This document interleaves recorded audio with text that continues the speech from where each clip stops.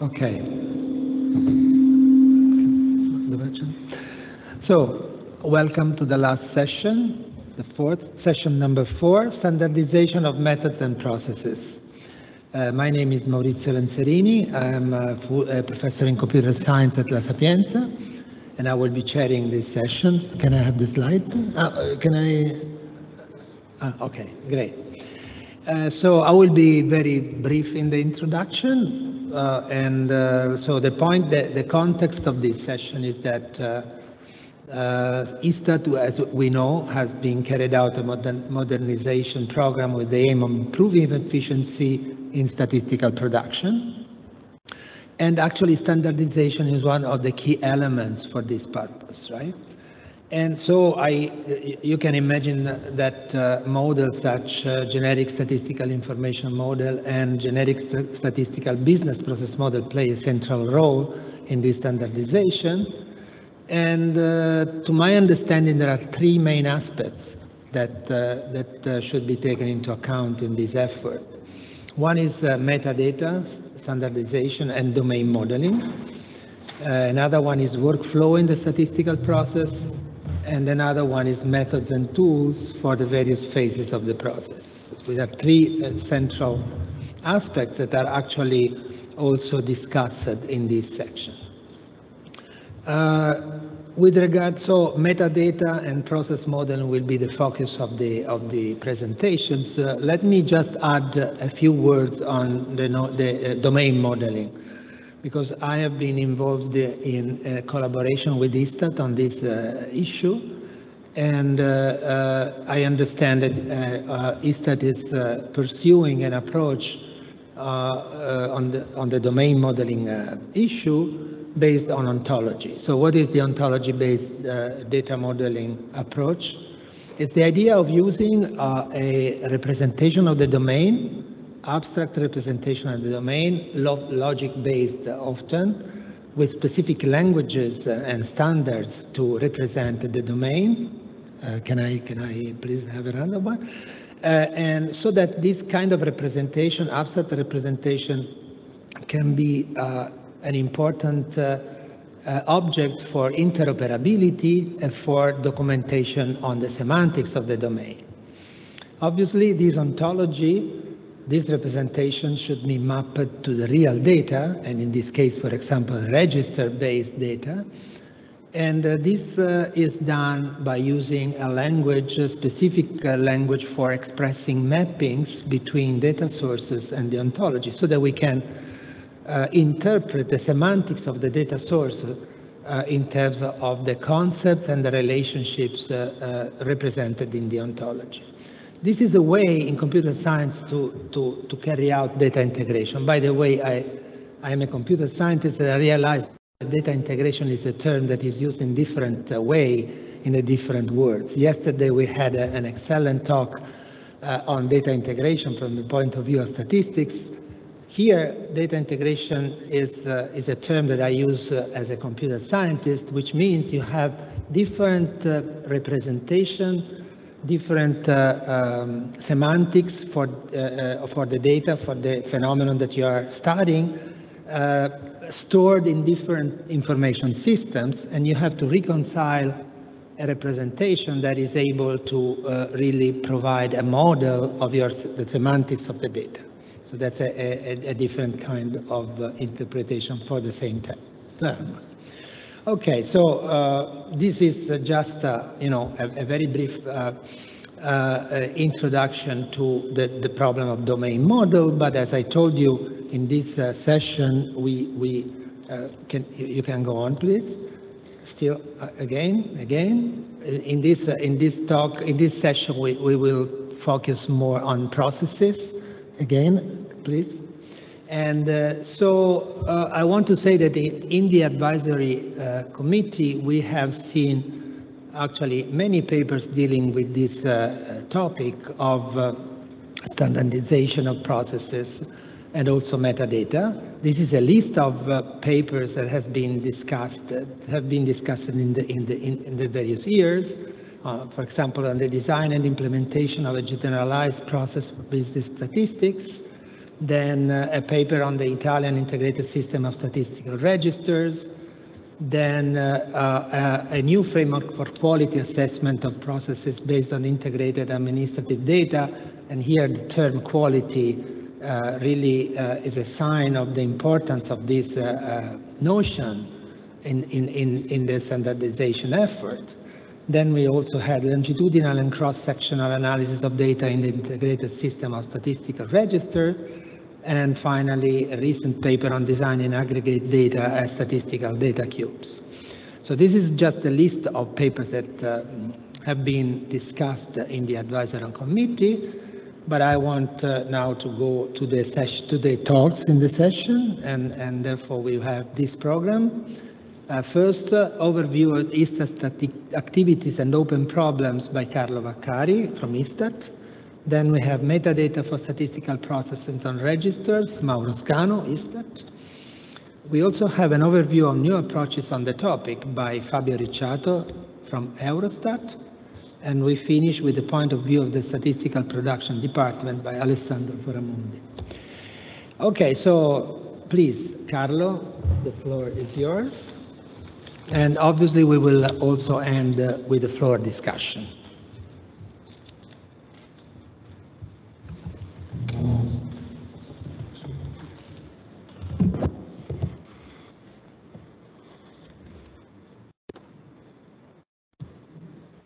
Thank you, Maurizio.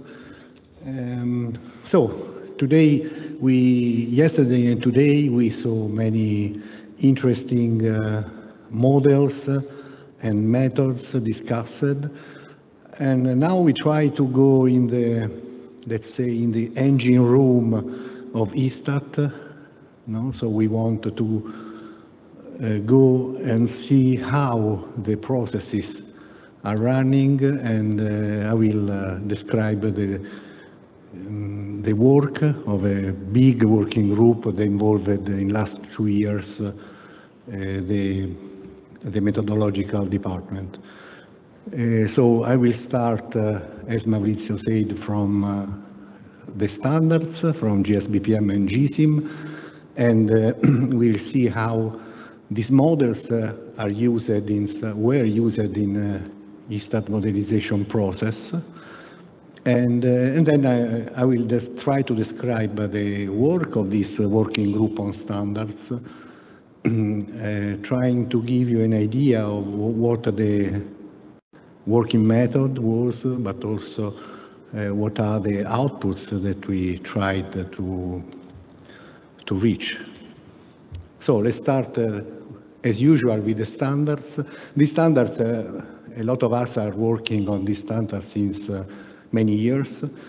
We worked, I think, since 15 years ago when we started developing GSBPM.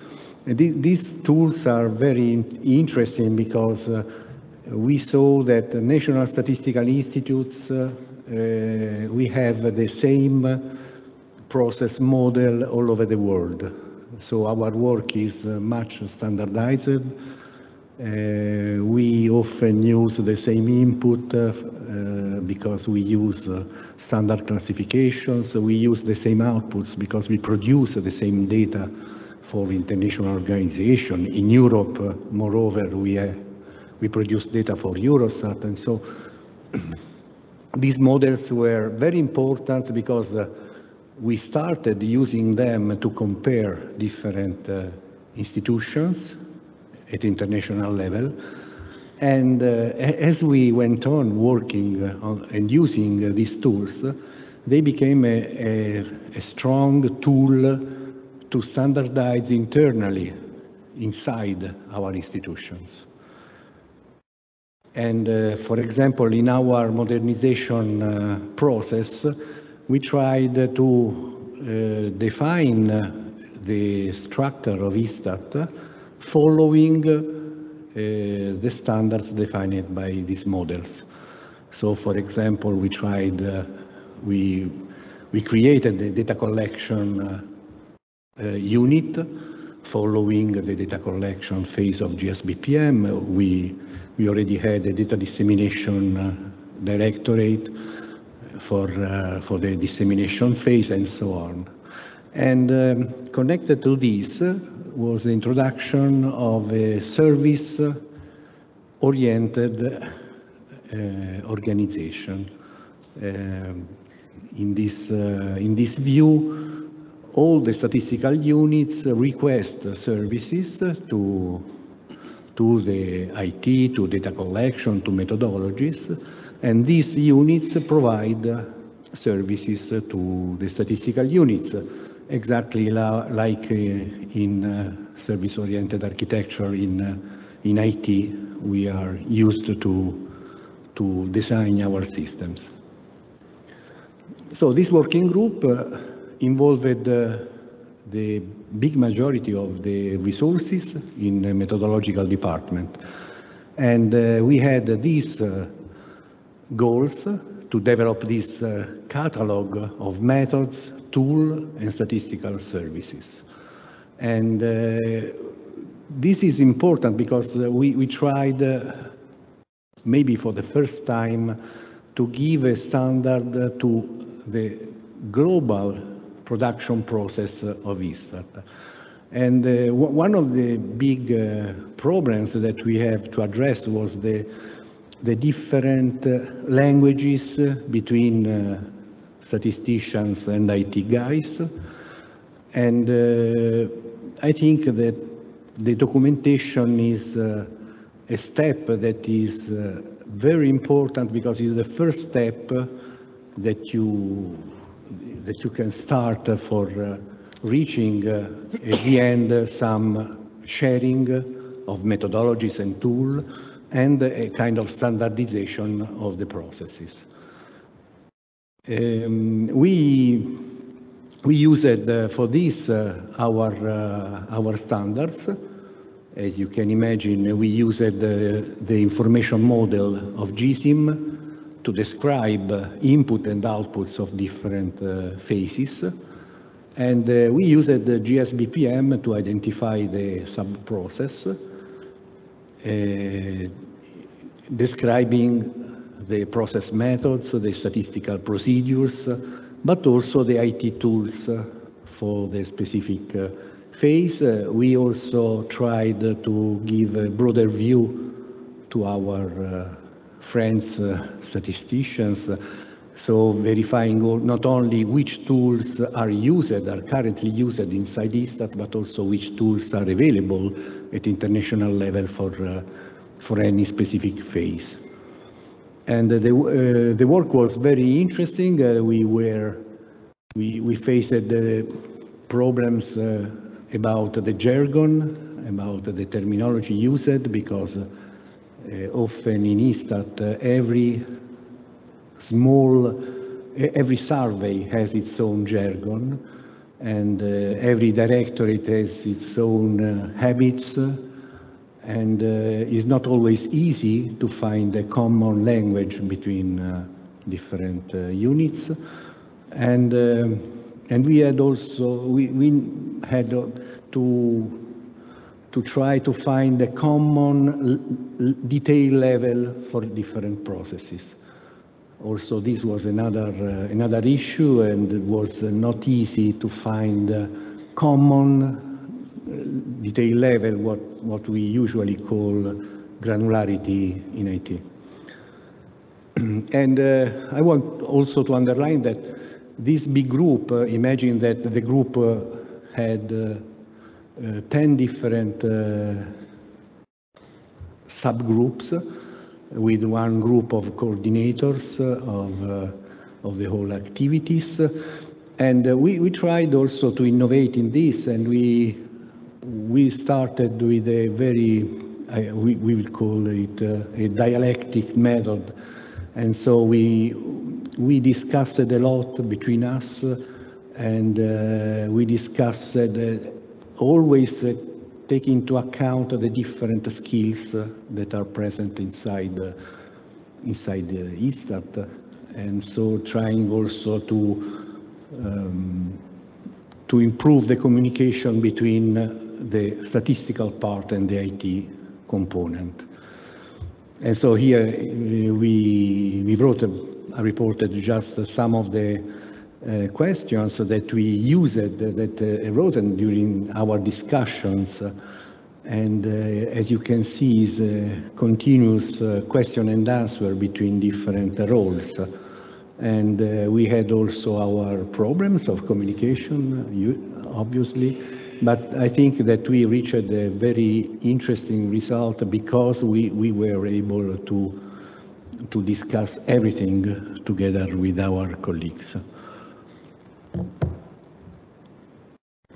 I want to show you just some examples of the visualizations tool that we used during our work. As you can see, we used, let's say, advanced graphical representations to analyze the GSBPM phases and sub-process, to show which applications were available for each sub-process, to verify also in the international framework which are the most active countries and organizations and which are the programming languages used in our community, let's say, international community. And also we used advanced, let's say, interesting visualization effects also to present the outputs of our work, trying to give, for example, different views of our outcomes, like the view by process level, by sub-process, so the identification of different work packages, the different subgroups of our big group. The group more or less was coincident with the directorate, more or less, because all the methodological departments were involved. As you can see, also we try to express relation between the statistical methods and the different steps of the process. No? And we tried also to give some flow, the description of some flow. At the end of the process, I think we reached a very, very interesting outcomes. For example, we had this common description between different processes. I think it's the first time that we reach this kind of agreement on this common description. This will be very helpful to standardize in the future and to identify best practice between different processes.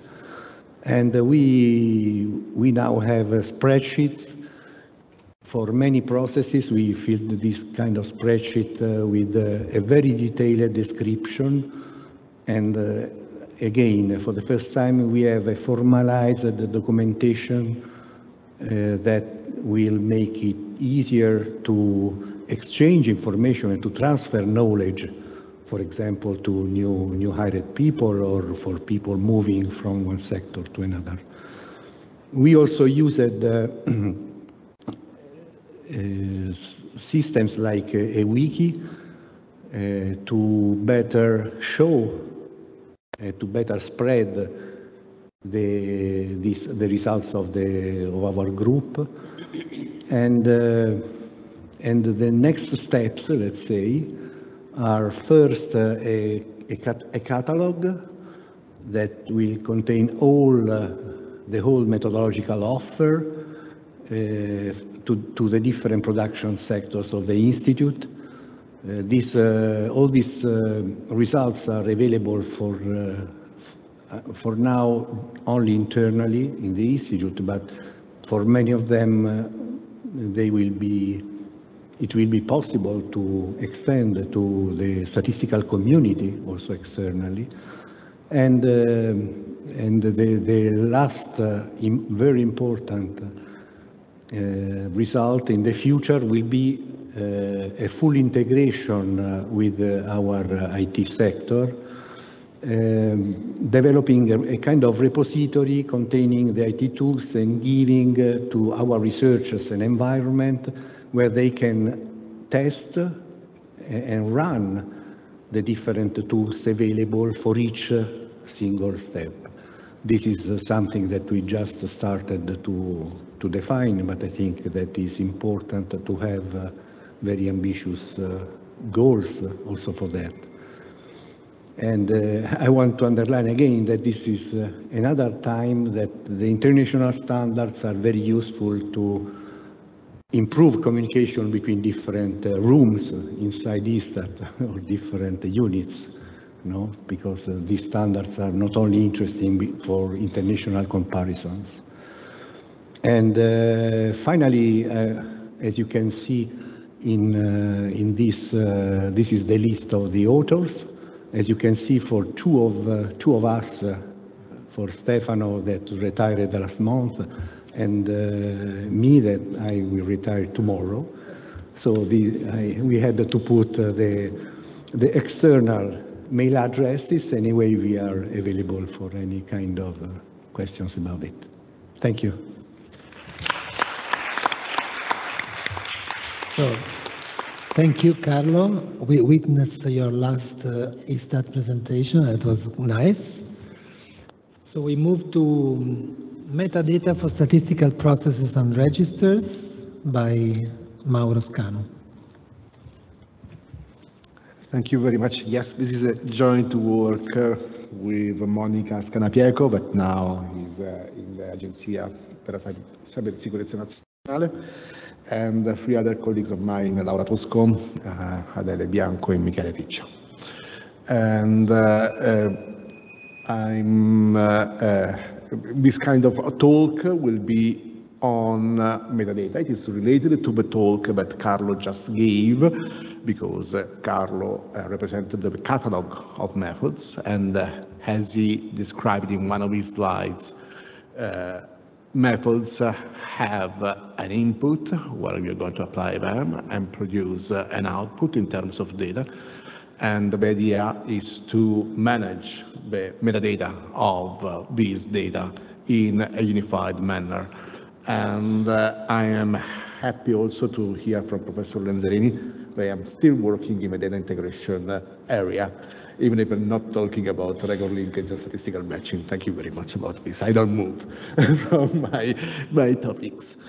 And let's go directly to the talk. The objective of the talk, as I told to you, is to define a conceptual framework for metadata that is useful for representing data in whatever part of the statistical process we are considering them, from the beginning when we collect data up to the end when we disseminate data. And so in order to do this, we have considered some special elements that given that this talk has been already, this topic has been the subject of different presentations in the advisory committee, we take advantage of all the comments that have been given in order to represent them. And as a matter of fact, one of the key topics is the semantics, how to express metadata so that we are going to give the correct meaning to data. And this has been given at different aspects of data, both for microdata and for aggregate data. And the objective is to give a unique framework where these two elements can be correctly defined in harmonized way. And consequently, the idea is to have also a hint on how we can produce data and give the way to reproduce and to compute data also by possible users. But this is another part of the story, but we are going to talk about this later on. Now, right now, let's focus just on how to structure and how to define the framework for metadata. As a matter of fact, the idea of this framework has a lot of side effects which are extremely useful. On the one hand, it allows to have the possibility to verify how metadata have been defined, if information on metadata is complete, and how to compare metadata and possibly harmonize them among also the different statistical processes that we have got. This is one of the big objectives that we are trying to do for metadata managed in our statistical institute. And so how do we tackle this kind of problem? First of all, we made reference to a standard which was available and has been developed under the UNECE coordination, and it's the generic statistical information model, as Carlo already represented before. Why? Because there are other standards that are used, and they are used also in statistical offices like SDMX and so on, but in this case, the element that was a key element here was that the organization of metadata in GCM follows the statistical process. And consequently, it follows also the statistical organization of concepts. For instance, and you can see it in the last line here, there are many concepts like population, unit, variable, data set, data structure, and so on, that are typical of statistics and are actually part of the conceptual organization of GCM, so this is good. But it was not enough for us. Actually, we had to put something else, and this is the semantics I was talking to you before. And in order to do that, a key role is played by ontologies that Professor Lenzerini already introduced in his slides at the beginning. That is a conceptual specification of a domain of interest expressed through a formal language, shared and unambiguous. And under this point of view, we took advantage of all the efforts that ISTAT has done at the beginning for representing the domain areas of interest in the different registers that were being developed. And for this reason, we are basing our we start on this side, even though we want to enlarge the possibility to use this framework also elsewhere. So how this kind of framework is organized? We have considered the four main steps, four main layers for the production process dealing with this kind of data. At first, we have data in the register. And as I told to you, there are already ontologies representing this kind of data. So this is a conceptual, I minimize, in this case, the effect of ontology, a conceptual repository of all the concepts that are useful for representing the information that is present there. We are not talking about any kind of statistics here at all. There is not a variable or a unit or a population.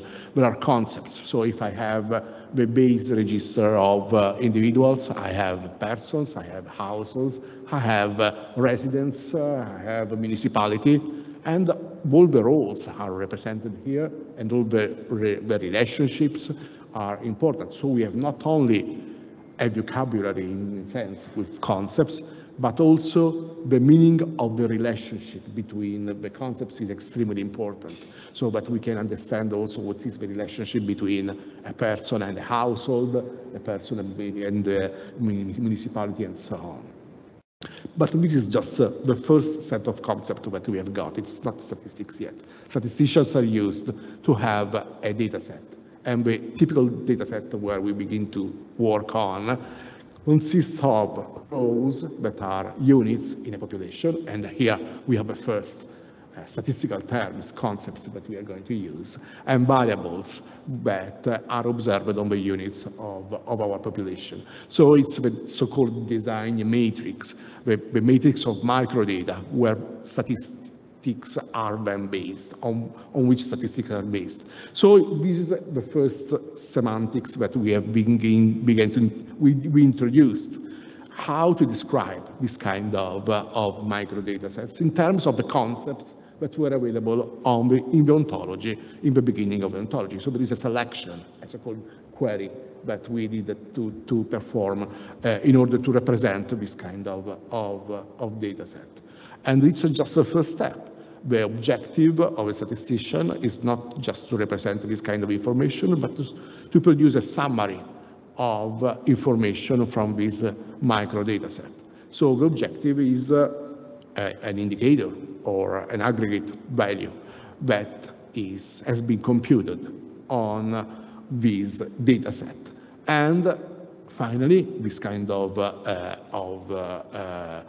indicator is inserted in a table and compared with many other indicators computed possibly in the same way. So the objective is to describe the overall set of tables of data that we have got inside the table. So these are the different metadata that we have got. And we have to consider all the different steps and the semantics that is necessary in order to build this kind of information. So, as I told you at the beginning, the register data have got the conceptual, the set of concepts that are at the beginning of our journey in order to produce data. And then we start with the design matrix, where we consider the first concept that I introduced before. If we have a base register of individuals, we have, for instance, persons, household, enterprise, municipality. And what I do, I take just one of them, for instance, household. I say, okay, I want households that are resident. I want households that are resident in Italy, and so a geographic representation at a certain point of time, and so there is a specific time dimension that is fixed, and so on and so on. So these elements should be organized, and this is the kind of structure that we have considered here, and it's the first kind of semantics that we have just introduced. There are others also that we have introduced as well. For instance, the other one is about microdata. As a matter of fact, as far as data tables, we always refer to typical organization of the tables in terms of a measure, of dimensions, and attributes, and so on. But what is a measure here? What is measured inside the tables? Inside, what is it's the kind of aggregate, the synthesis of the microdata that we have seen at the beginning. So this kind of synthesis can be performed in many different ways. And it can consist of just a description of a data set referring to a population. And so we are going to specify the universe of interest and consequently the population that is attached to them, the variables that are under study for the analysis, and what kind of a statistical analysis we want to show, to represent in the tables, for instance, the average, the total, or whatever it is. This is just a first, let's say, representation of description of a word on a population for some variables. But what happens if I want to produce other statistical measures that are typical of statistical production? For instance, I want to compare something. So I have densities, I have ratios, or I want to compare something over time, and so I have index numbers or other complex elements. So in that case, we have another semantics that we should use. It's not anymore the one based just on a population, one or some variables and an analysis, but it refers to the input that we are going to use in order to define the output that actually we need. And so this is the representation we try to represent here. Afterwards, what we are going to do is to introduce everything inside a data table where additional variables are the ones that represent all the different elements that are inserted inside the cells of the data cube itself. So let me go at the end of this talk, because this is the representation of the workflow that we have done, and according to one of the suggestions that was given to us, we have written down a case study which is quite detailed on all the different steps that have been performed for obtaining the different layers. But apart from that, another comment was about representing appropriately these kind of semantics in terms of queries in order to understand if a conceptual framework is complete and good enough in order to represent what's going on. So what has been used is the ontology-based data access. But as Professor Lanzarini already showed at the beginning, maps the ontology with the data. Now, in our case, data consists of metadata, and on their use and the use of metadata in the different semantical constructions that we have identified in the different layers, as in the data, in the design matrix, or for defining the population, or for defining an indicator, and so on and so on. So these kind of maps have been designed in the paper with some examples, not everything, and so that we could try to represent, for instance, what's one of the concepts in one of the ontologies along the different layers, in this case the one on microdata, that refers to the design matrix, and that is based on the use of concepts in the previous, in the ontology at the beginning that we have in the first stage of our data, and in the base registers, for instance, and so that we can took advantage of the conceptual framework that we have got there in order to define our constructions, our queries. So I want to conclude rapidly about this, because as a matter of fact, our feeling is that this conceptual framework can be useful in order to manage the organization of metadata for the different steps of the production process that we have got. And the idea is to use this kind of representation in the new metadata system that we want to build, with a special emphasis on the part on the representation of the process for registers, which is one of the a new topic that we want to consider here. As a matter of fact, in order to link this kind of work with the ideas that were already represented by Carlo in the previous talk, what we need still to do, and this is one of the suggestions that were asked to us by the professors in the committee, was to deal with the problem, what happens according to the kind of data that actually you have got for statistical production. You are representing metadata, and so the objective. So we are talking about the analysis on a population for specific variables and so on. But if you have got a sample instead of the whole population, then you need to have methods that have to be used in order to, for instance, estimate the average that we want to have. And so there is a link between this world of metadata and the tools that actually need to be used, the methods that actually need to be used for data production. This kind of link, as a matter of fact, should be still analyzed, but we are confident that with the use of this kind of approach, we can have already a good organization of information in order to interact with the methods part and to guide also possible users of data in providing their new works, if you want. So this is the idea. Thank you very much for your attention.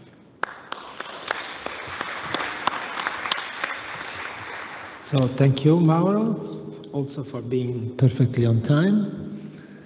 So next talk is by Fabio Ricciato, please. Yes. You go there. Okay, perfect. Can you hear me? Yes.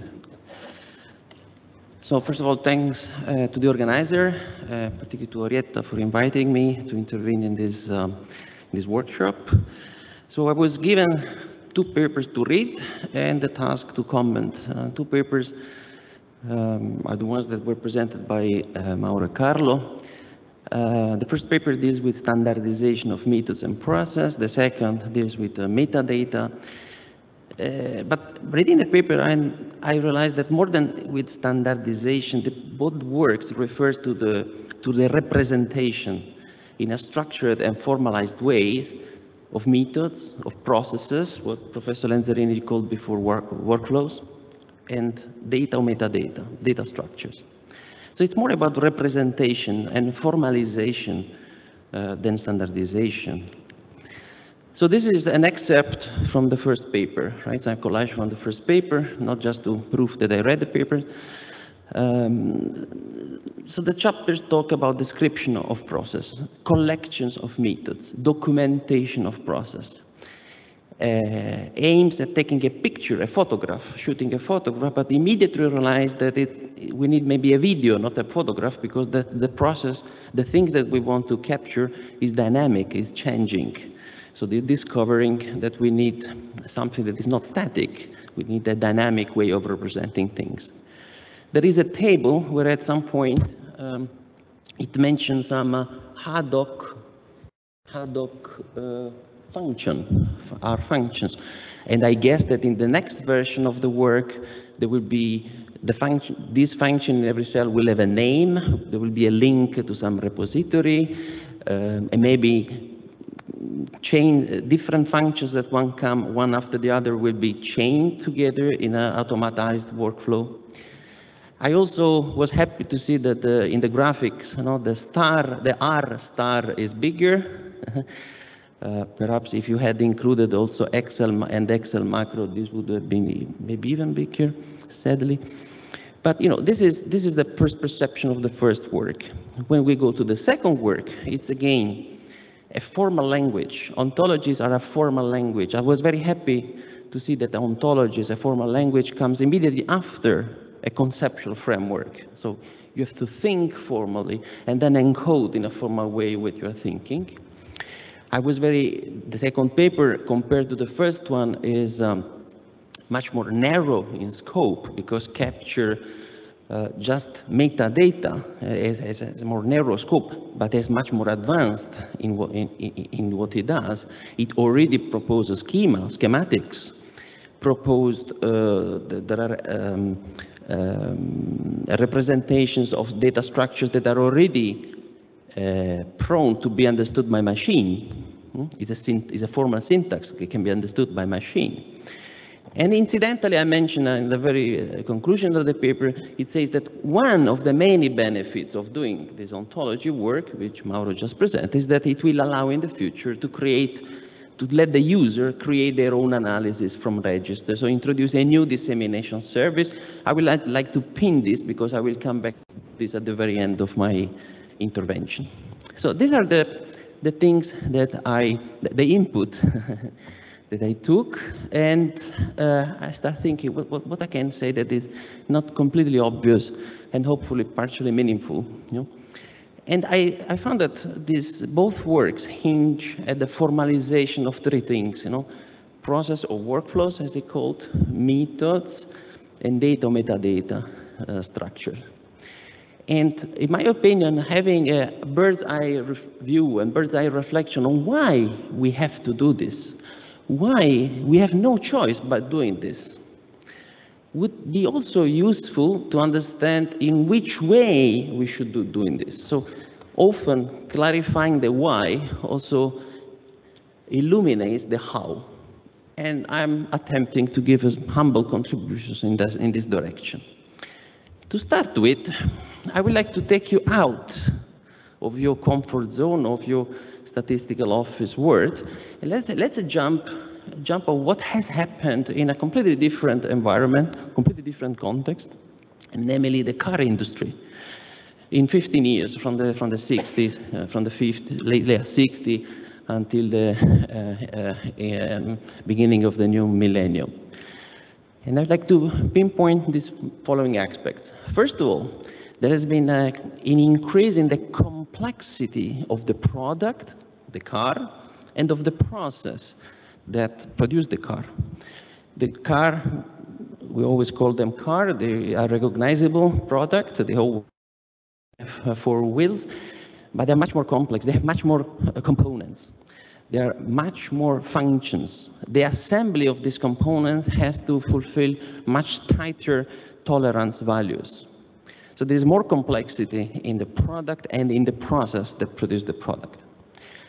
In order to cope with this complexity without being overwhelmed, the car industry had to introduce automation.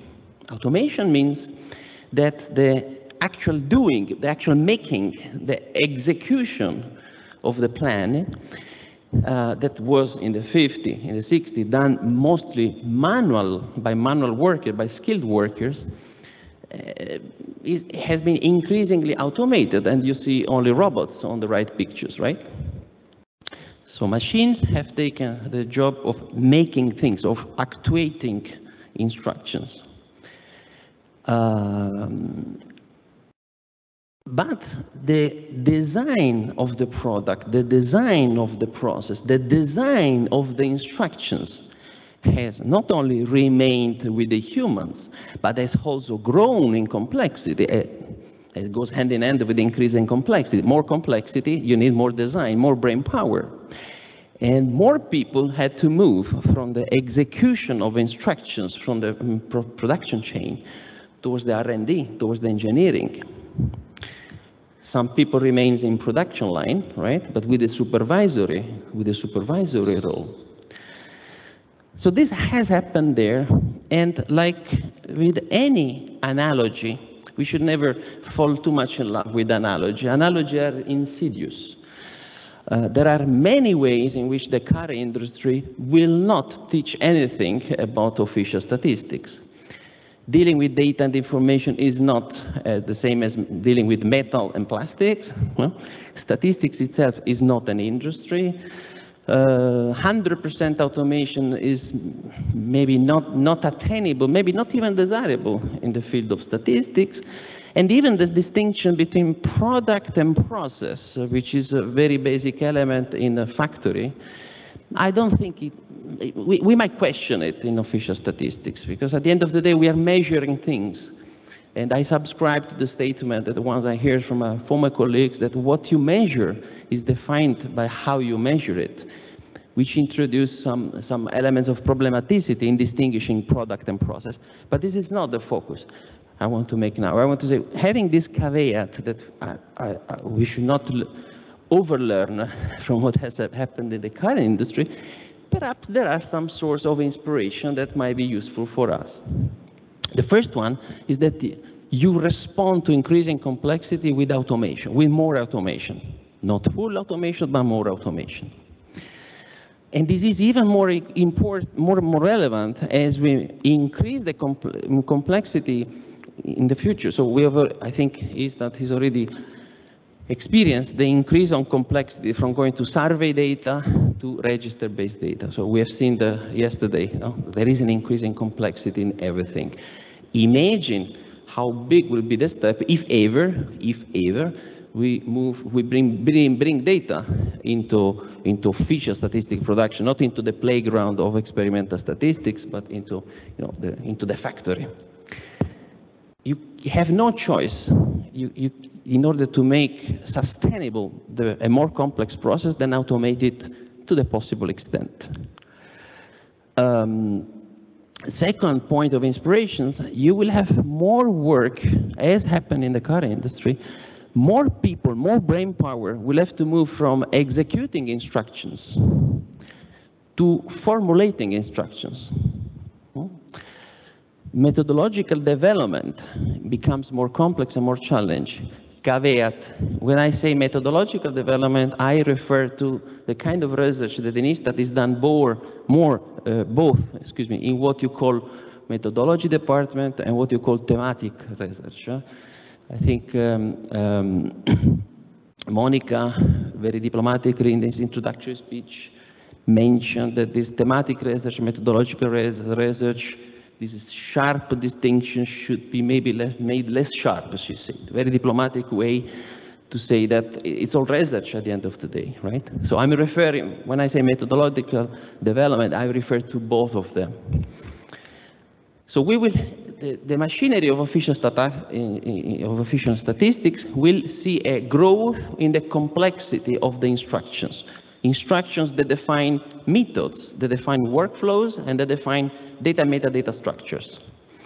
You need more human brain to design this instruction, but eventually this instruction will have to be executed by machines, by computers. And then, if this will happen, so it's just a matter of how painful will be the path to do that. But then there is a paradigm change in the sense that instructions, so that now are written by humans for humans, will have to be increasingly written by humans, always, the methodologists, thematic expert, for machines and for other humans. And this is an element, a key element, because in the moment where you have to write instructions for machines, you have no choice than using a formal language, a formal and structured way of representing things for the machine, but this has benefit also for the other humans. So these are the two paradigms. So the old paradigms, if you have a manual production in the car, some humans design instructions and then code it into human-readable documents, manuals, guidelines, wiki, for other humans to interpret. And if you take 12 different humans, might interpret in a slightly different way the same instructions if the instructions are produced, are encoded in a human readable language. And you might end up with different implementation of the same method, because a human language is not completely unambiguous.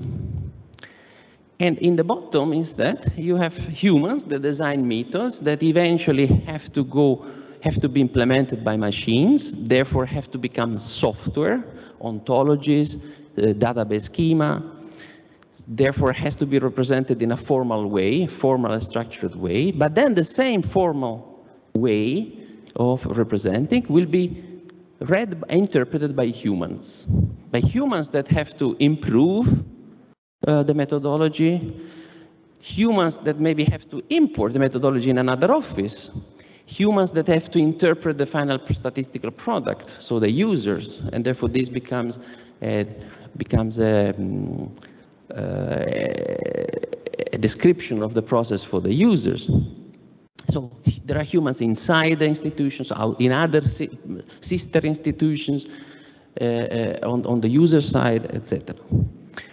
A humble suggestion that I would like to give is that these two paths, the documentation, so let's say the instructions written in human and for humans and those written for machines, in my opinion, should be always considered in a bundle, should be considered together. You have to optimize the way you represent the workflow, methods, and data structures in a way that is both exposed to be compiled, interpreted by computers, but also understood by humans. It's just one task. It's not two tasks. It's one task. And to this end, I might suggest maybe the concept from literate programming might be useful. I'm not an expert in software documentation, but I would feel the need to talk to a computer scientist or a specialist from this subpart of a computer science to seek for advice. So what will happen is that we will go from a mostly manual process where the workflow lies mostly at the human level, and occasionally the human calls a routine, calls a macro, calls an R function. But the control of the process remains with the human, so it's like using tools, like a driller. We will gradually shift towards an automated workflow where it is the machine runs the workflow, and when needed, it interrogates the humans, or let the human expert has a checkpoint. Analyze if things are going well, supervise, maybe take design decision execute instruction that you were not able to automatize in a formal way because they still have to pull non-structured but still precious knowledge from the expert. So the humans are not being kicked out in this process. They are just being used where they are mostly useful in the most high-level important tasks, not in uploading a data set or calling two functions that will always be called one after the other, right? So this is going from tools to pipelines, to production pipelines, highly automated, perhaps never fully automated, but this is not where we want to get. Now, if complexity brings automation, automation brings the softwarization of statistical methods. Softwarization means that more and more the statistical method, the estimators, the workflow has to be translated into software. Now, a caveat. Nothing in my talk is referring to machine learning. There is a lot of human learning, and machine in this talk are only there to execute things that the humans have designed. So just don't want to be misunderstood. I have my own idea on the role of machine learning in statistics. I don't want to touch on this topic, but just keep machine learning outside this set of slides. So softwarization of statistical methodology has a range of implications. And each of these implications might be worth a separate workshop. First of all, software quality must become part of methodological quality. If you don't organize your large software system in a way that is good, no? You cannot maintain it, you cannot evolve it, you cannot understand it, right?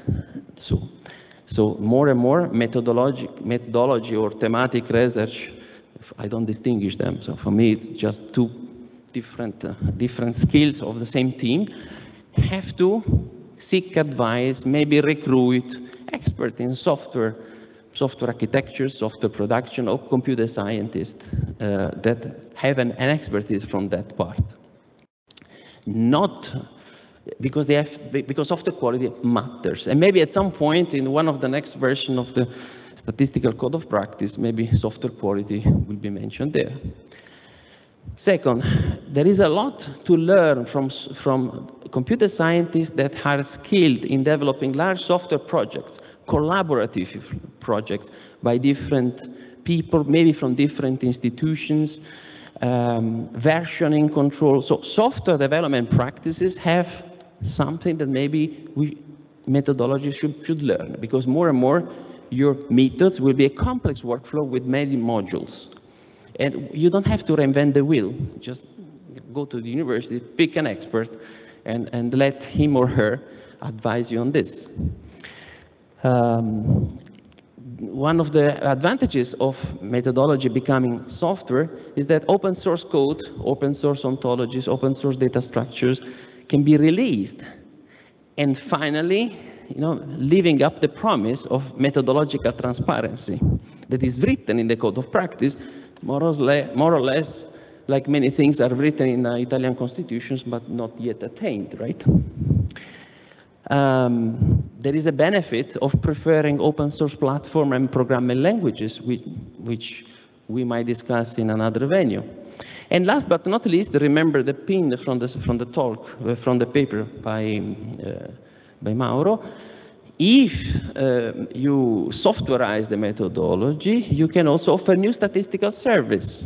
Like instead of just disseminating data, make statistical computation service available, which is, what you will have to do that because the user will need that. And if you don't give them to them, they will go to your competitors, right? With a loss for all the society, not a loss for ISTAT. Huh? So the softwarization of methodologies, in my opinion, a key term that I'm striving to introduce in the dialogue, in the discussion, also in my own institution. Very quickly, because I think I'm consuming my time. Already now, you can see code as a process metadata. No? whenever, he said, whenever you have a method, and the method can be an estimator, can be something numerical method, or can be just a query that selects something, right? You have some input data, and you have some output data that look different. Even just a select SQL is an instruction, is a method that delivers something that is different, of course. Now, you are committed by the statistical code of practice to describe precisely what is the output. In order to describe what is the output, you have no choice that describing in detail what was the input and what was the process. What better method than just releasing the open source code of the structure, along with a verbose documentation that also explains why you have chosen this method and not another one. Now, this is all very good. Another thing that was very clear from the paper is that we are just at the very beginning of a very important journey, of a very important path. That is the transition from a mostly manual production, statistical production, towards a mostly automated statistical production. We are just at the beginning, especially the work that Carlo presented. So we're really the first step. But the first step is also the most difficult very often. So I'm saying this with pride. The first step has already been taken. This is a good news. The second step will be easier. It will be easier if we if we clarify among ourselves where we are going, what is the path, right? Now, I think a warning to the innovators, because in every institution, sometimes there is a perception that some people are more conservative, some people are more innovative. I hate this, but I understand that some of us think in this way. And I would like, to issue some caveats to the innovators. Many things can go wrong in an innovation process. I don't like the term innovation by itself. I prefer progress, because innovation that goes in the right direction is process. Innovation can also go in wrong directions. Many things can go wrong. I think it's useful to be aware of the things that go wrong. First, one thing, often transition go wrong when you just represent and engineer the final state where we want to achieve, but not the transition path. This is a mistake. You have to engineer the final state and the transition path to get there jointly. Second, you have to communicate why it is in everybody's interest to get to that state. You have to ensure that the promise, for instance, the promise that the people will do less boring clicking on Excel file and more interesting development on research, on design, has to be lived up in a reasonable time. Otherwise, if there is no reward, if some people are losing and not gaining some more rewarding task, you will find more resistance. But the most important thing that I would warn to myself if I had to manage this transition is that always keep in mind that a good idea, a good concept can always be casted into a bad implementation. And it's your responsibility as innovators, not just to come up with a cool, brilliant idea, which might not be the most difficult part, but also to cast it into a good implementation. Because if you fail the implementation, you pollute the perception of the good idea, right? And maybe some of us have seen this picture up there, where the innovators see themselves as the cool guy, and the conservatives, the guys, they don't have time to innovate, we are too busy, that's cool. But I made last time a different version where the guys are already, okay, so the design is a bit, so the guys have already a wheel input, and you are proposing a flat tire. So an inflatable tire is a good idea, but if it's hold, it's a bad idea. I prefer to stay with the old. So the innovators are not cool by themselves. Innovators are only good when they are able to cast a good ideas into a good implementation. And I give an example of possible bad implementations. Having an ontology was an excellent. I was really happy to see this paper, which is also extremely well written. But in principle, you might develop the wrong ontology. You might develop an ontology that does not fit the need of the people that are using them. And this is a bad implementation. So you have to ensure that the ontology is developed with them, which, by the way, is exactly what I saw in the paper. And I'm sure this ontology is the right one. But if you are not afraid that your ontology is the wrong one, it's more likely that you take the wrong one. So you have to be afraid of making mistakes in order to be cautious. So we don't need just an ontology. We need a good ontology that immediately help the people that are working and recompensate for the learning process that they had to understand what an ontology is and how to write in a formal way. Standardization based on the international standard is a good idea, right? But are we really sure that GCM and GSBPM, which are, of course, were developed for survey data, do they really fit for the purpose of registered data? And do they fit for big data? We have to ask the question. So not up to me to answer the question, but I'm here to ask the question. Just incidentally, I know that GSBPM is not the fourth holy books after the Torah, the Bible, and the Quran. It could be questioned. So we need international standard. Whether it's a GSBPM or something else that we need to develop, that's a question to be asked. Of course, I'm a big fan of open source tools. I would like that we see more open source tools.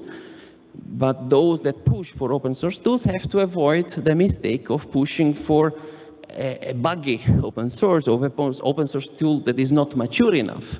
And therefore, when you try to use it, you say, I better go back to the SAS. Right? So these are the warning to the innovators. And with this, I'm conclude.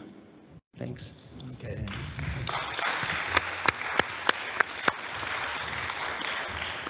Okay, thank you very much, Fabio, also for pointing out that computer science is not only machine learning. Please.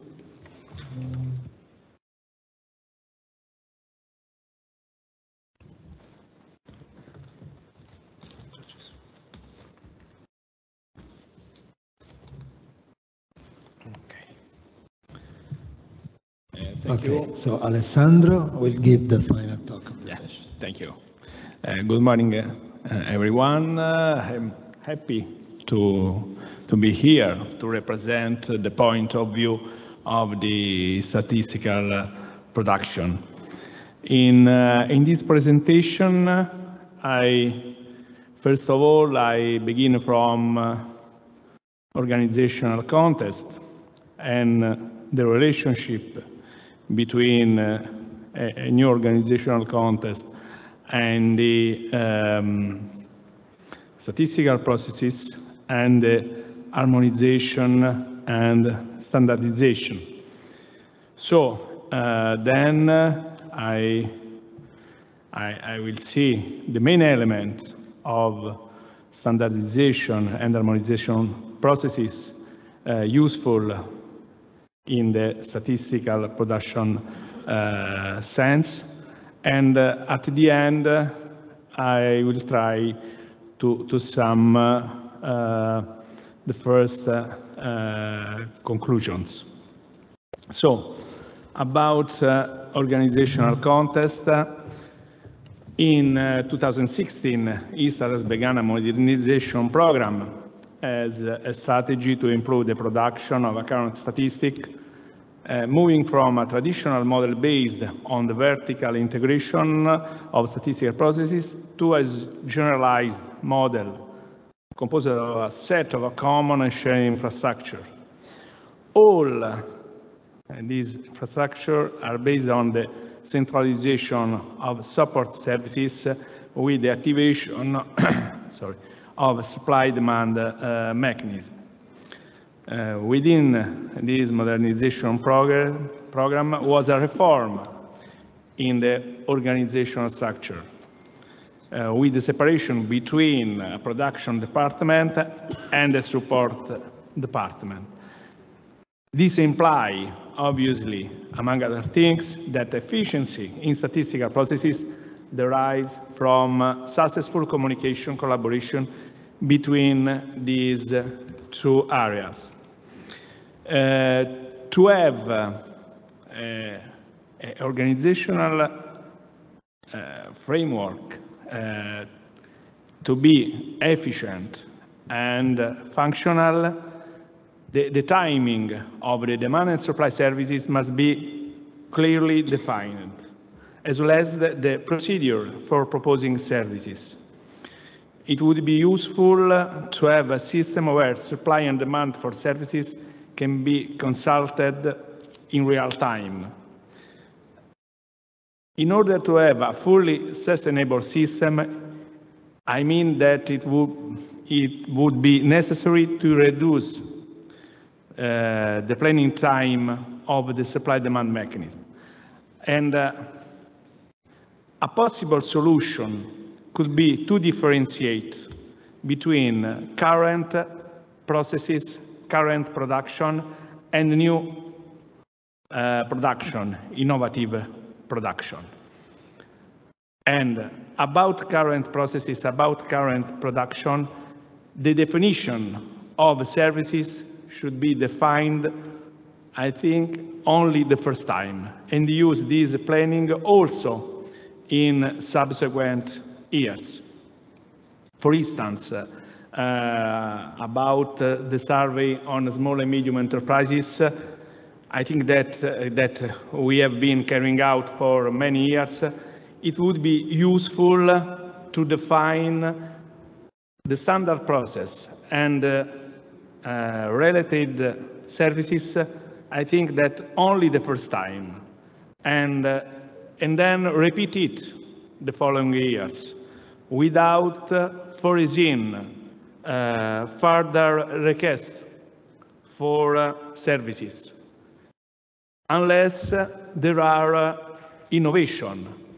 In this way, I think that we can reduce the planning activity, I think, then 10%, because 90% is current production.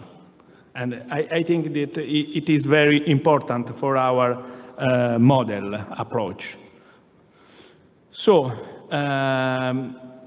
obviously, in this organizational context, harmonization and standardization of processes become a crucial point to avoid redundancies and inefficiencies in statistical production. In particular, the lack of harmonization and standardization involves duplication in solution and limited possibility to make methodological and technological innovations. So, what should be the main element? I think that we have the approach based on harmonization and standardization of processes. First of all, applicability. Not only we have to consider only the traditional production processes, such as surveys, but also integrated register system,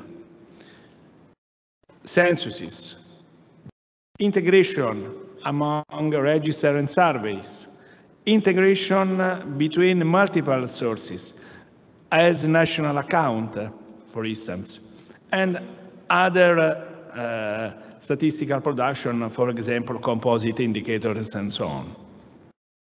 Sharing the statistical processes and therefore the breakdown in processes and sub-processes must be built together between experts of support services, in this case methodological experts, and thematic experts. Since only from the synergy of the two components it's possible to fully define in the correct way all the phases. Clarity. It's essential to articulate processes and sub-processes in a clear and simple way to avoid error of allocation and therefore of processes definition. For this reason, it's essential to have a common language, a common vocabulary. And subsequential of this is the training.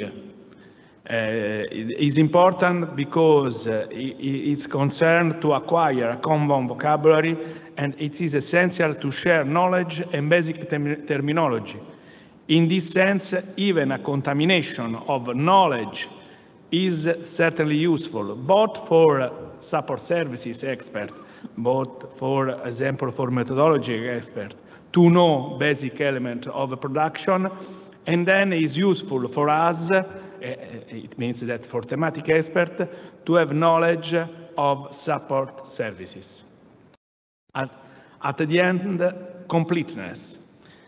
It's essential not to have a rigid tool, but able to take into account the diversity of processes.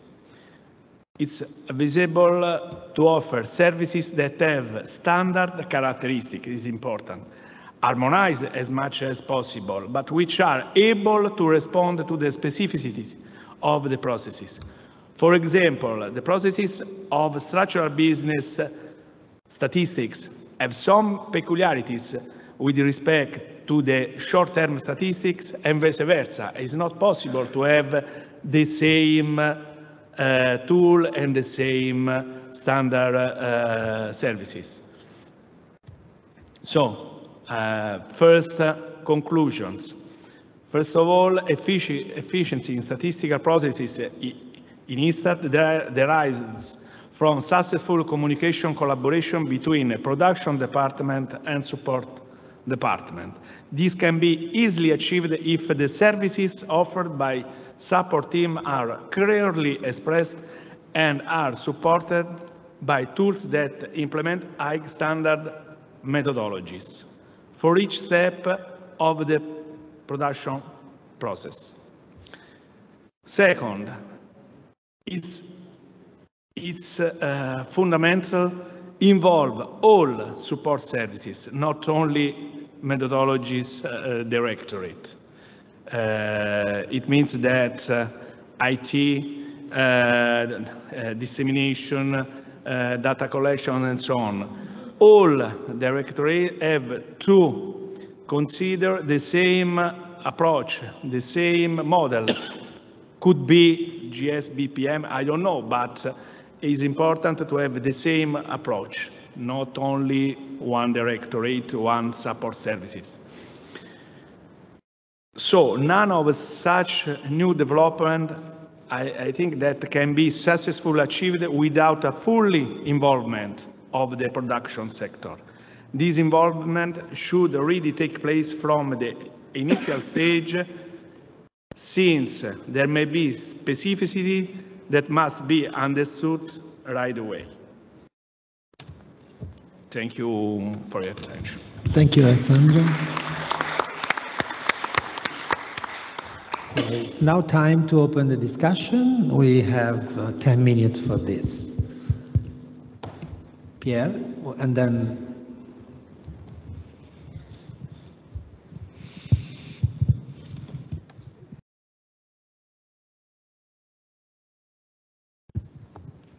yes, I would like to come back to, actually the talks were really great, and I think you attacked something that you see we need to do. Of course, you see having those standardized procedures and so on, like because you see you cannot work in stovepipes like this, and I totally agree on this. But talk to you a bit of my experience that I have in a former life. Just to say that, you see, when you say collaboration is important, I totally agree. But, and maybe, and this is what my question will be, you see, within Istat, are you not having what they call passive resistance, in the sense that these guys are listening to you? For example, you see, you have a person in charge of a project or a survey or producing statistics on such subject. And then you say, okay, we will harmonize the system, we'll have a better system, we'll put this, we'll replace yours that you have there and so on. And these guys are looking at you, oh, yes, right, thank you. And okay, but go back to work. We will continue to make our stuff. And why they would do right to do this? Because they don't like to lose control. Because at the end, these guys that are managing their surveys need to respond to the public after when the statistics are out. And if they cannot explain why this thing occur or this thing or analyze properly the thing, they will be very reluctant in order to change to new things. So this collaboration is essential, but I'm really puzzled or curious to see how within *Istat you are able to do so while it's not something that is granted at the start. Second thing, we talk about standardization, and then you say standardization implies innovation. This is almost paradoxical, okay? And I will tell you why. Because you see, you have standardization. You say, okay, let us go with this big new system that it's really up to date. It's really the big thing. Most of these systems, most of the time, they took time to develop. A lot of effort have been put there and so on, and these systems are used. Now, and this subject has been touched by another, yes, by Mr. Faramondi, yes. You see, look, there are some guys that are there, yes, but for our particular survey, we cannot use this system. And sometimes the tendency is to say, oh no, you will fit in this. And then the survey is not working well anymore because you need to fit within the thing. Because, so they're forcing the people to be fitting in the mold. Then you have a problem. Now, sometimes these guys, they say, yeah, oh, we're thinking about this new method. I say, look, no, we cannot go with this new method because we already put too much money in the big system that we just built. So again, innovation is cut or stopped because of the fact that so much is put into those generalized system or super system that are there within the office. So you say that it's essential not to be rigid or to have rigid tools, but how can we have non-rigid tools when these tools are so large or so complicated or so so much expensive to develop? Okay. Yeah. Okay, let's wait for the second question. Thank you very much for this really interesting and entertaining session. And I have one more detailed question and two remarks. The first is regards standardization. So my question is, do you standardize variables, that this I understood, on the basis of GSIM, but do you as well standardize value in a sense that, for instance, for sex, male is always 1, female is 2, and so on? So is this standardization process going in that way, because it's might be cumbersome then to recode and so on? Okay, that's the detailed questions. The remark are to two issues Fabio had in his talk. The first one is quality of software and the code of practice. I am a little bit skeptical it will make it in the indicators, but for sure a place could be the so-called quality assurance framework, which is behind the code and which is a living document. And it should, in my opinion, live far more than it does in reality. So this would be a good place. The other thing is this GSBPM and GSIM, the very question, are these the right things? I think as well here, it is very important to keep in touch with the governance of the modernization group and so on, and really to strive here for continuous improvement. There are other things as well, not only these things, but geocoding and so on, which should be included. Okay, that's my thing. Okay, I think last question, and then we have the answer.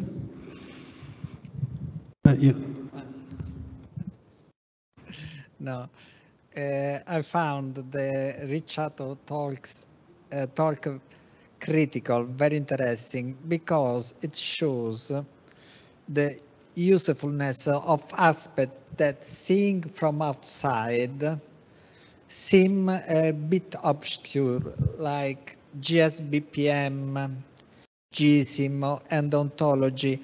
Experts on these issues look like strange price of obscure practices. It's very difficult to the communication with an expert of GSIM, GSBPM. one doesn't understand what they want and why they want that. And this is a strong barrier to the application, the real application in current statistical processes. The example of the automotive industry is essential. It shows where we want to go and enables different experts to collaborate, decreasing the fear of difference and loss of autonomy.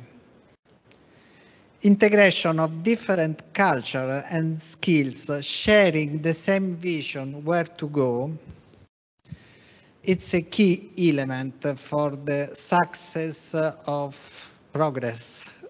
Okay, thanks. So, Carlo, do you want to answer to the first? I try to give some short, not answers, but just some hints. About the first question, I understand that from the external point of view, sometimes these activities can seems like useless, compared to the process. But I am sure that also for external stakeholders, the standardization process can give huge benefits in terms of transparencies, in terms of clarity in comprehension, understanding of the real processes. I think this is one of the most important changes recently in NSIs, because now we are more and more interested in sharing with the stakeholders, with external everything. So also our methodologies must be transparent, but also our way of working, the internal, the engine room, how it works. And if I can just I like it a lot, the Fabio proposal, let's say, it's not a coincidence that 2 weeks ago we were in Geneva talking about robotic process automation for statisticians. And I think that what you suggested exactly followed what we have done in our work group. In our work group, we started from more or less free-form spreadsheets, then we went to wikis, then we went to database, and then we want to go to an environment. So I think that the tendency is clear, this one. Thank you. Alessandro, do you want to add? Yeah. Thank you. About the first question, I mean that collaboration in our institute is very important, especially if we consider the support services that have some specificities in competence and thematic expert, and we can integrate our competence to define a correct standard process. But I agree that flexibility is very important to define all standard processes, because I'm not sure that all tools are useful for all situations, even if we consider the similar processes like surveys, because we have seen that there are surveys with some particular implications and small difference, but in the statistical production are important taking account. And I think it is useful to underline this, not hard standard, but flexibility is very important for us. Thank you. Okay, thank you. Mauro, do you want to answer the second question? Okay, just a few thanks for all the comments that I have heard today. They are extremely useful. Now, as far as my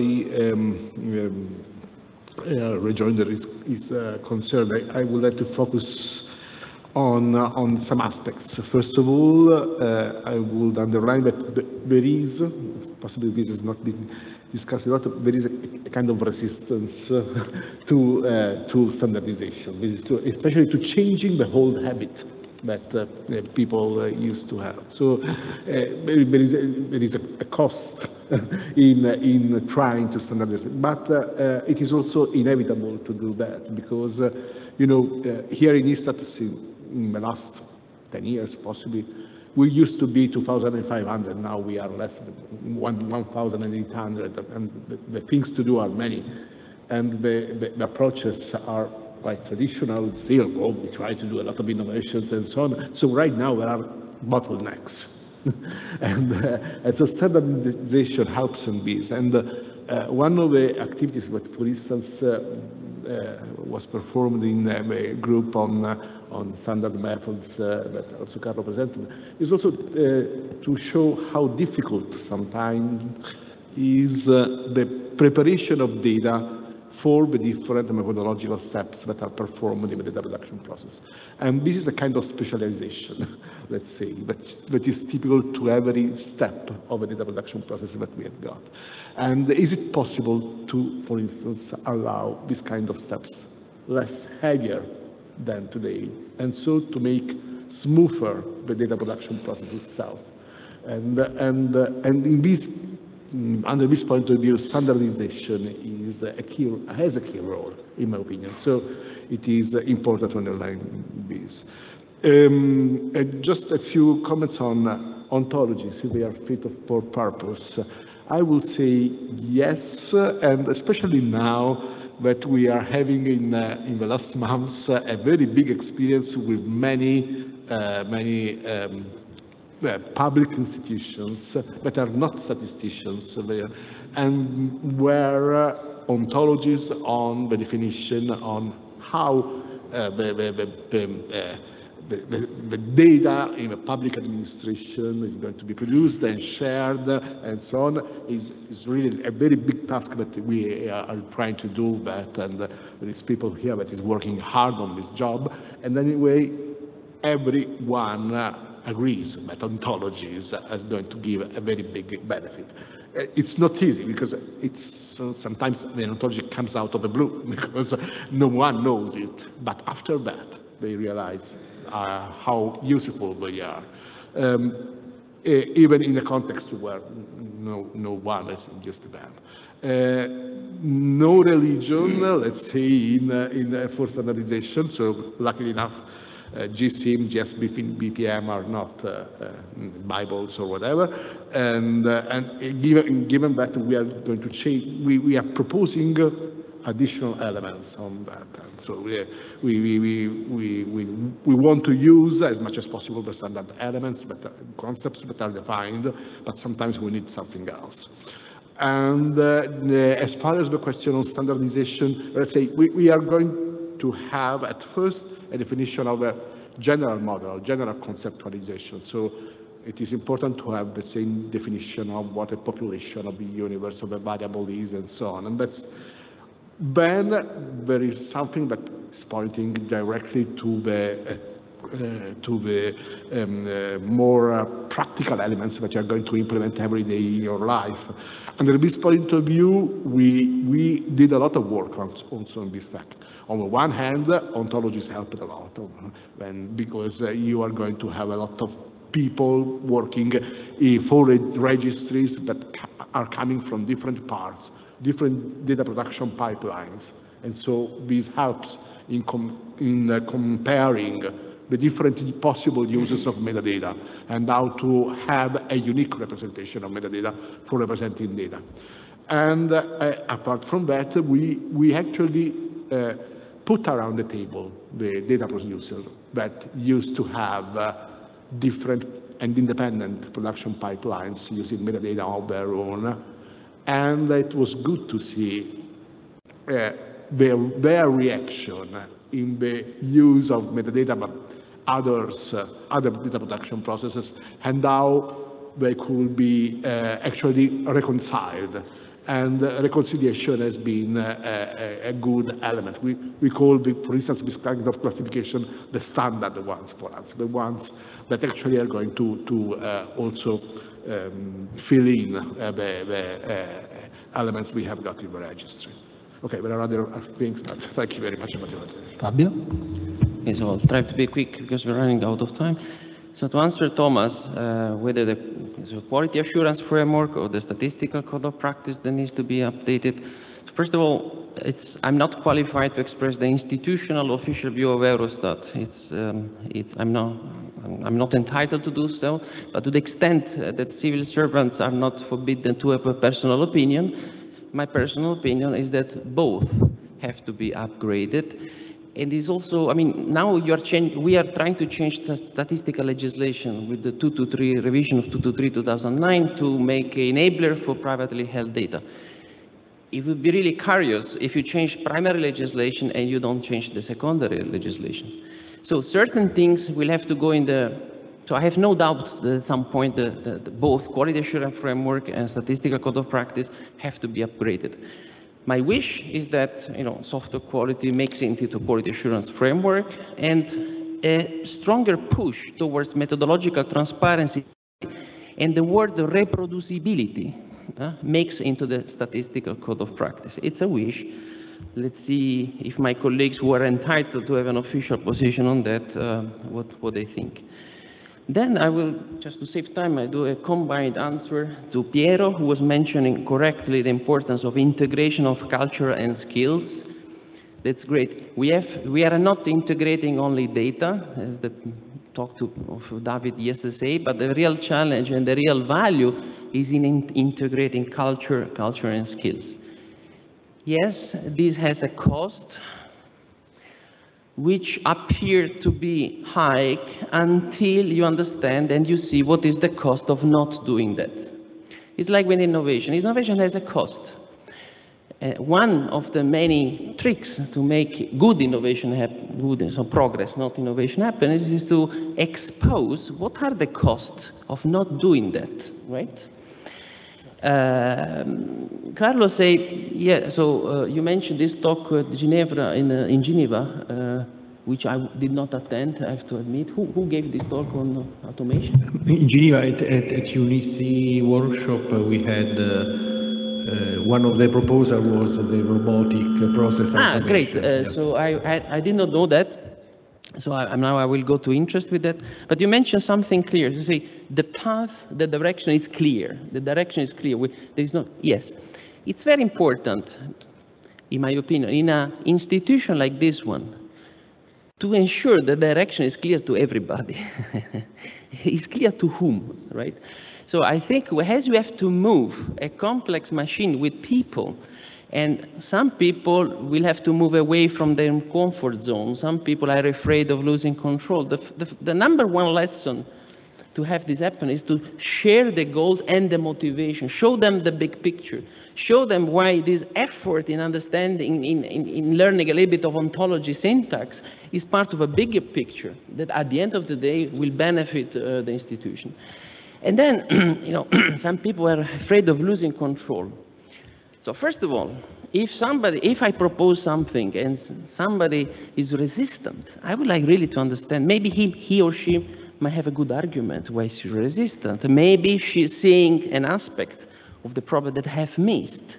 So it's not an enemy, right? To the extent that this resistance, these arguments are declared explicitly, and we have to be sure that we speak the same language, because maybe I mean something, which is good, and he or she means something else as a language, right? But we should give the possibility to these, let's say, arguments to be considerate, to be considered. And some of them, they point to things that we should do differently, we should do better, etc. So you know, when you drive the car, the accelerator and the brake are both part of the driving. It's not one against the other. They're both in the same car and have to work there. So if losing control means that I'm so afraid that the innovators have not really well thought where we have to go, losing control, we don't want to lose control. So the right to fail, that is a key essence in innovation, has to be scoped. Each project and single activity has the right to fail, otherwise there is no innovation. But the institution as a whole does not have the right to fail. ISTAT does not have the right to fail. A startup company has the right to fail because it's just a project in a bigger venture capital portfolio, right? So ISTAT is the venture capital, the homologous of the venture capital portfolio. So taking with grain of salt the proposal of the innovators, I think makes sense. To the extent that we all share the same view, and you convince that this is where we have to go, there is no choice about it, then even those that might locally lose something from their comfort zone, at least we'll see that they are compensating by a more positive environment, a collective good at the institutional level. If they don't see this, you cannot always blame them because they are blind. Maybe you did not communicate this in an institutional level in the right way. And communication at the institutional level is a key element of innovation of process, of progress. Thank you. And thank you for your attention. The session ends here. And let us thank again the speaker. Thank you very much. I think it's a closing session now.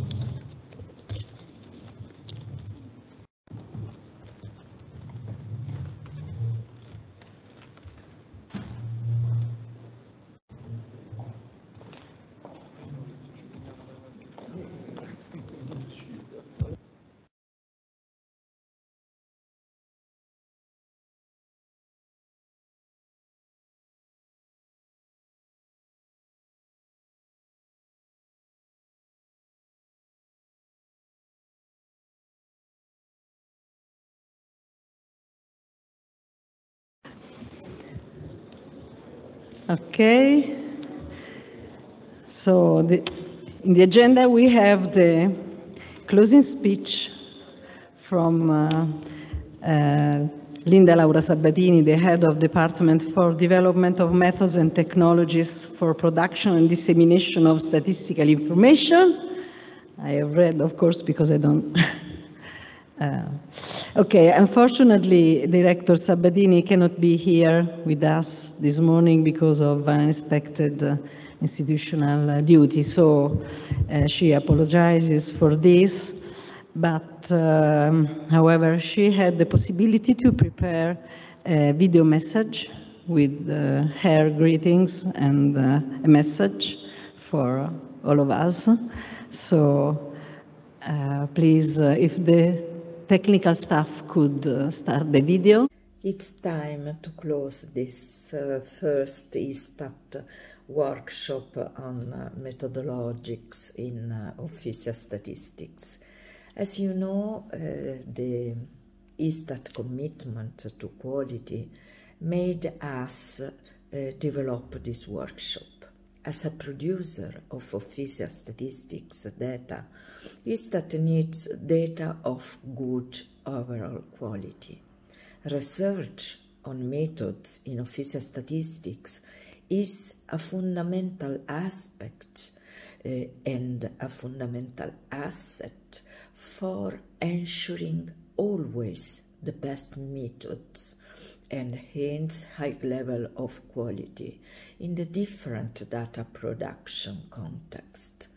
My personal opinion is that this event has been a success. The market of ideas that is typical of workshops has been extremely live and with important feedbacks on the development of new methods and for their implementation in the current statistical production. For instance, the goal of the permanent census, the focus of the first session, is to produce annual data replacing the previous decennial cycle, using information from administrative sources integrated with sample surveys information. The new census strategy is planned to allow a significant reduction of the cost of the census, of respondent burden, and of the organizational impact on municipalities.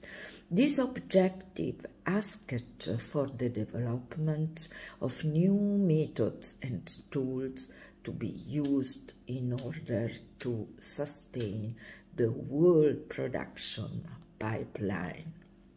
Furthermore, register, the topic of the second session, are having a central part in the Istat data production processes. Anyway, registers have often to face the problem of dealing with multiple sources of information on the variable of interest. What source should be preferred? What is the associated quality framework? What happens if one of the sources has a non-probabilistic nature?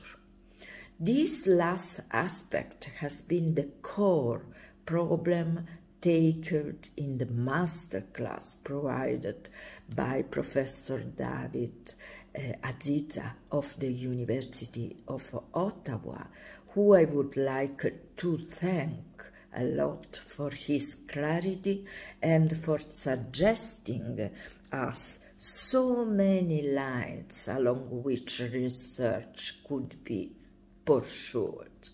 The use of non-probabilistic samples naturally leads to the increasing role of big data and the surge of trusted smart statistics, topic of the third session.